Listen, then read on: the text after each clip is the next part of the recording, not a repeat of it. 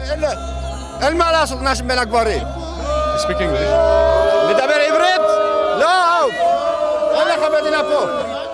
This was going to be trickier than I'd expected.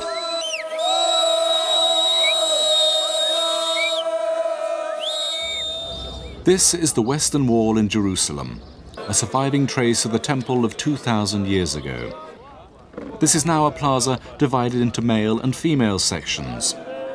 Traditionally, Jewish men pray out loud here, but women are not allowed to. Hence the riot.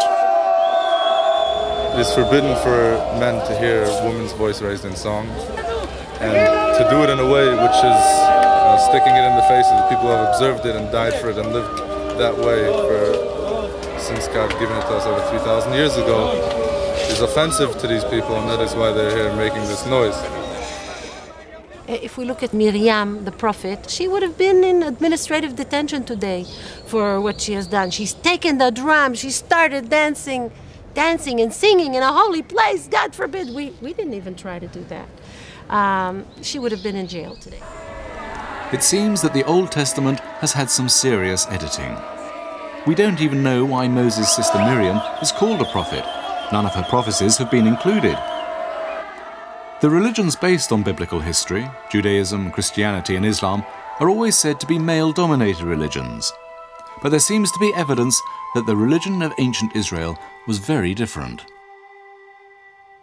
There's certainly one mass of evidence that suggests the Bible does not accurately describe the religion of the Israelites. It seems pretty clear that throughout the time of the Old Testament, they did not worship just one God.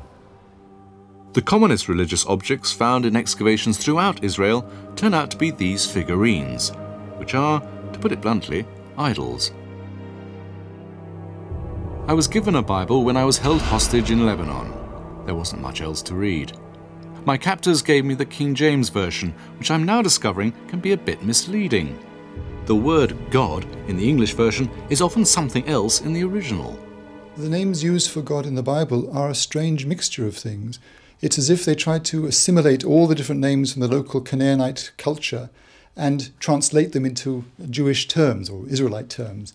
One of the most common names is Elohim, and that is a plural form of a word, where it's sometimes used to mean gods. I find this a bit surprising. The opening sentence of the Bible is one of the best-known statements in the world. In the beginning, God created the heavens and the earth. But in fact, the Hebrew word used for God is Elohim, which turns out to be plural. The grammar is very unclear. It says, "The gods, He created the heavens and the earth." Why would it say that? We know now there were several gods, in particular a dominant female deity who is named Asherah. That is the same name as the old Canaanite mother goddess in the years preceding Israel's origin in the land. Asherah, the mother goddess, belongs in a very different kind of religion from the one we associate with the God of Israel. She seems to have been the consort or the partner of the highest god in the pantheon. And she seems to have been worshipped widely. Most of the figurines we find emphasize fertility. They often have large breasts, there's pregnancy shown, nursing children shown. Those kinds of figurines would tell us that she is a fertility goddess. There's precious little written evidence outside the Bible about religion in the days of the First Temple. The name of God in Hebrew is written YHVH. It was probably not pronounced Jehovah, but Yahweh. Only one object has been excavated in Jerusalem with that name. This silver amulet is from the 7th century BC. Words from the Old Testament were faintly visible. Yahweh, lift up his face to you and grant you peace. But was Yahweh the only God being worshipped? This little ivory object dates from the 8th century BC and says, belonging to the temple of someone ending in H. It could be Yahweh, but his female counterpart Asherah also ends with an H. Evidence that Israelites worshipped Yahweh and Asherah appears on this stone, which Bill Deaver discovered in 1968. Dating from the same period as the ivory, it asks for someone to be blessed by Yahweh and his Asherah. Bill was so shocked, he decided at first to keep it secret. And when I first discovered that, I really didn't want to publish that as a young scholar. It was too controversial. But then in the 1970s, a second site was found by Israeli archaeologists, also 8th century BC, in the Sinai, and you have the same expression. Again, may X be blessed by Yahweh and his Asherah. The reference to Asherah is to the great goddess herself. So Yahweh did have a consort like all the other gods of the ancient Near East, at least in the minds of many Israelites. The discovery that there was a Mrs. God, a female goddess, for the Israelites in Bible times sounds quite shocking.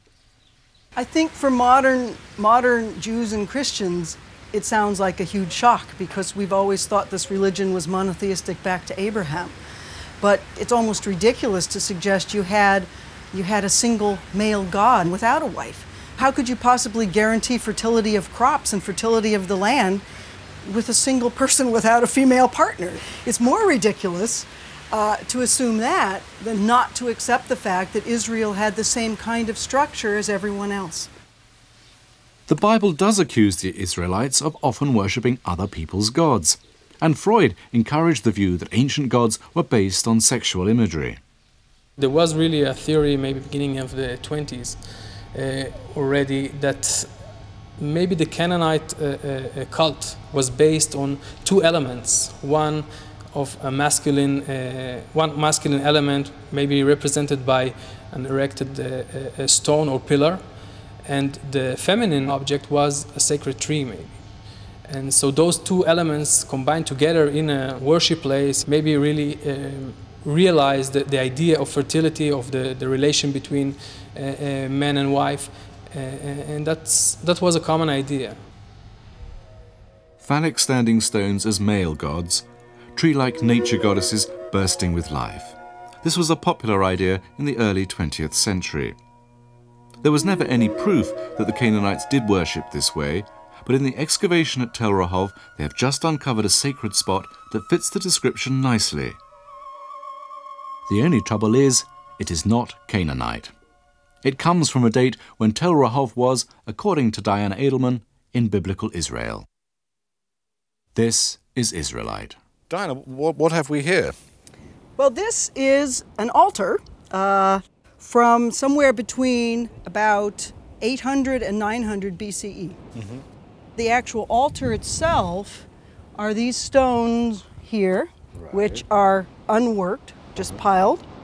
And then we have this row of 4 uprights, or at least 3 that are a little more upright, and this little low stone here.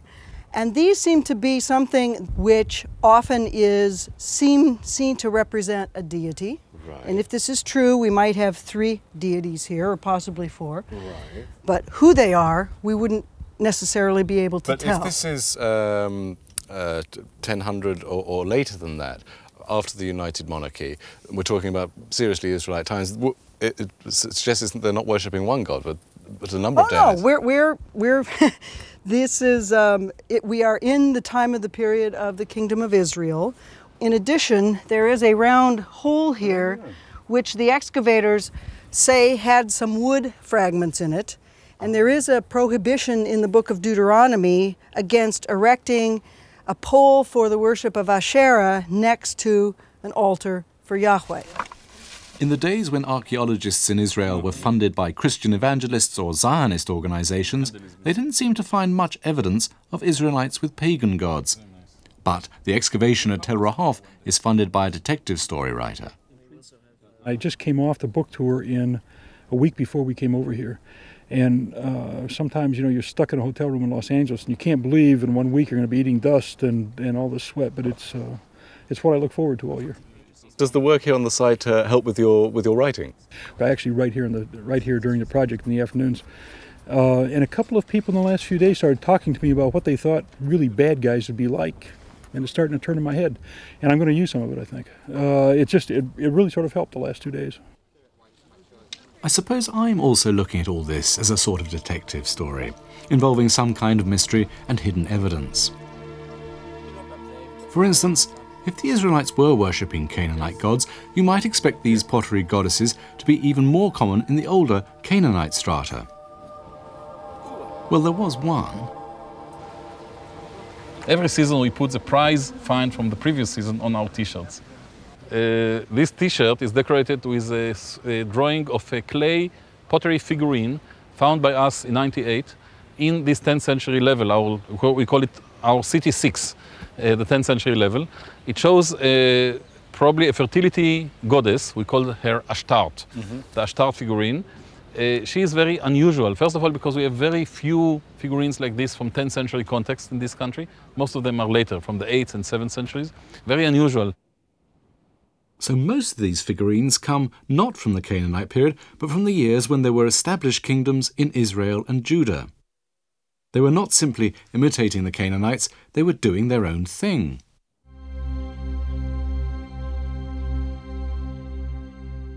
We don't have any evidence for the story that the Israelites came here from Egypt and conquered the land. And there are no sources outside the Bible that mention the great kingdom ruled by David and Solomon from Jerusalem. But according to the Old Testament, by the 9th century there was a northern kingdom called Israel or Samaria and a southern kingdom called Judah, and those we do know about from other sources. The Bible also stresses that the Israelites worshipped the old Canaanite gods and were punished for it. The Canaanites' chief god was El, and he was worshipped as a bull. The Israelites also used the word El for God, and this is a bull found at an Israelite site. But then the Bible actually says that when Solomon's kingdom split and Israel separated from Judah, the king of Israel set up bull figures for worship at his northern and southern borders. It's just that the Bible says he shouldn't have done it. According to the Bible, Israel was deviating from the tradition of worshipping one God, and Judah was keeping the faith much better. But did monotheism exist at all at that time? The answer may have been found at Tel Arad. It's a kind of an ancient military base, but as we go in, I will show you the most important find there, which is probably, I would say, the only Judahite temple ever found. The only one? Only one. And the temple was built after the days of Solomon and David. And it went out of use probably in the days of Hezekiah, which is up to, let's say, 700 before the Common Era. We're going into this entranceway. And we are right now in the first part of the tree. The temple was 3 parts. Yeah. The first one is an open court, paved as you can see. And in the center of the court, there is the altar, the offering altar.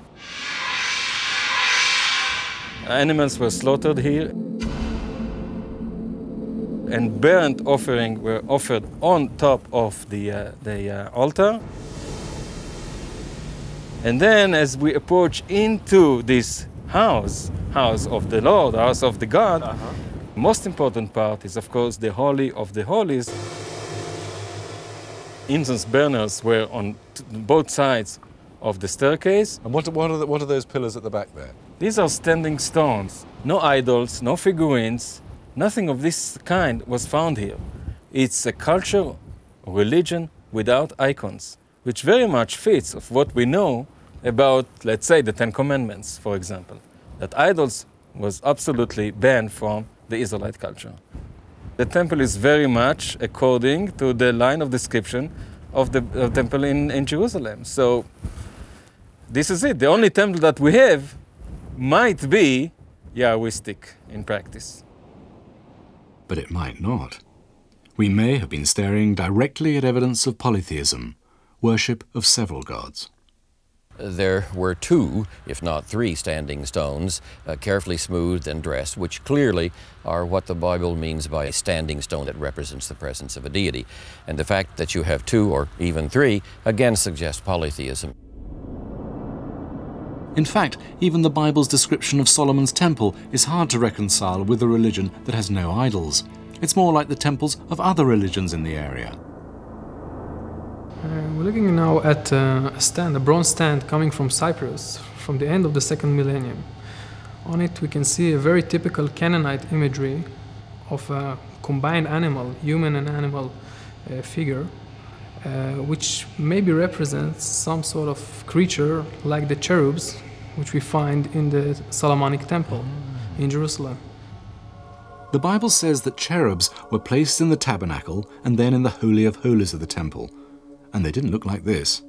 They were more like sphinxes.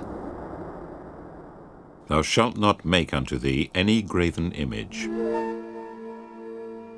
The Bible doesn't need to hide the fact that the Jerusalem temple's furniture contradicted the third commandment, but Diana Edelman believes that someone has altered the text to conceal the worship of the mother goddess. There are about 40 references to Asherah, and yet when you look at those references, you don't know you're really talking about a goddess. And so the later biblical scribes wrote her out as a goddess. They disguised her presence in the text. Apparently, when the hero Gideon is told in one story to destroy his family's shrine, the original instruction would have been, "Throw down the altar of Baal and chop up Asherah." But a scribe writing the book of Judges wrote, "Throw down the altar of Baal and chop up the Asherah." So simply by changing grammar, you would prevent anyone from reading the term Asherah as a proper name. In the King James Version of the Bible, when the translator did not know what an Asherah was, the word disappeared altogether. "Throw down the altar of Baal and cut down the grove." And there are a number of references that say that this word Asherah, the Asherah, was cut down or was burned. So one of the possible meanings that came out of that was either a grove of trees or simply a tree. So there was a Hebrew goddess, and she has been hidden. When did this happen? The answer seems to be connected with the temple at Arad, because the archaeologists found that this temple had been shut down, sealed, and deliberately buried in the 8th century BC. And the Bible itself explains why. King Hezekiah in Jerusalem launched a violent attack on the religion of his people. He took away the places of worship and smashed the images and dismembered the Asherah. Arad, the temple that we're standing in, went out of use deliberately. It was not burnt, it was not destroyed. It was all covered with dust and sand deliberately by the people who get an order to do that. The standing stone was put aside, the incense burners were put on their flat side, and it was all covered and went out of use deliberately, slowly, with no big event, as a kind of an order to stop worshipping Yahweh in Tel Arad. This was connected with a disaster further north. In 722 BC, the Assyrian army wiped the northern kingdom of Israel off the map.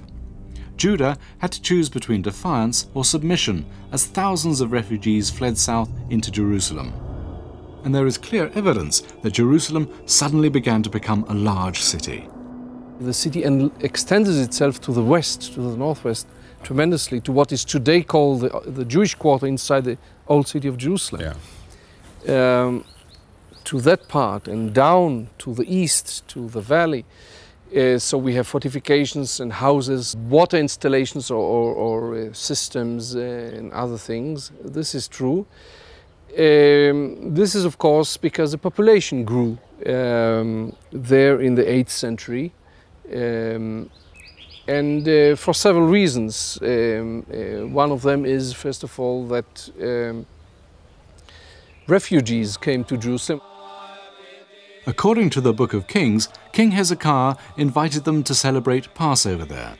And Hezekiah undertakes to centralize religion, the first king to do so, in Jerusalem. So this seems to be a pretty major reform. And it says that he closed down these local sanctuaries and he forbid them from worshiping with stone pillars and planting these Asherah trees. A few years later, under King Josiah, the attack on Asherah was relaunched with even greater vigor. And the king commanded the high priest to bring forth out of the temple of Yahweh all the vessels that were made for Baal and for the Asherah, and he burned them. And he brought the Asherah from the temple to the brook outside Jerusalem, and burned it and stamped it small to powder. The prophet Jeremiah found there was tremendous resistance to this from many women. We will not hearken unto thee, but we will burn incense unto the Queen of Heaven, and pour out drink offerings unto her, as we have done, we and our fathers, our kings and our princes, in the cities of Judah and in the streets of Jerusalem. For then we had plenty of victuals, and were well and saw no evil. Men suddenly washed their hands of the goddess as though this had been a cult for women. Did we make our cakes to worship her, and pour out drink offerings unto her without our men? According to the Bible, those women were deviants from traditional Israelite religion. Just as today, many Orthodox Jews regard women who demand to worship like men as deviants. Let's be like that. It's coming here. We want to. It's 50 years ago. It's not 100 years ago. It wasn't 200 years ago. Of course. So it's a break with tradition you don't like? Sure, it's not the way it's supposed to be. We read from the Torah scroll, and some of us wear prayer shawls when we pray, and we sing aloud as a group, and that's what we want to be able to do at the wall itself. These women are not returning to the old Hebrew goddess, but I'm being told that the text from which they are reading was rewritten to conceal her existence, and that a combination of digging into the ground and into the text reveals a new story of biblical history. In that new story, there is no conquest, no Joshua, no worship of a single god. And yet the text carries a feel of authentic experience which is hard to dismiss. It describes a dedication ceremony as soon as they entered the Promised Land, binding the children of Israel to the one and only jealous God who led them. It was held at a great altar constructed on Mount Ebal. And if that story is fiction, then what in the world is this? Next week, I'm going to try to find out.